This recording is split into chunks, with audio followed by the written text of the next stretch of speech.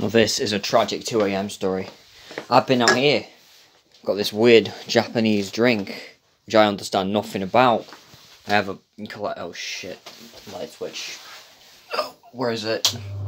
That is not a light switch. Where the fuck is it? Yeah, some more stuff.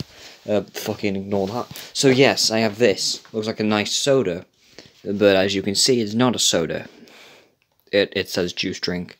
So then I go and I want to have a sip of this, so just try drinking it.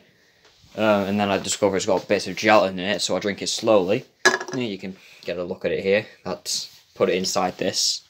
Best part about not understanding what the fuck this is saying is that just fucking happens and I had no idea.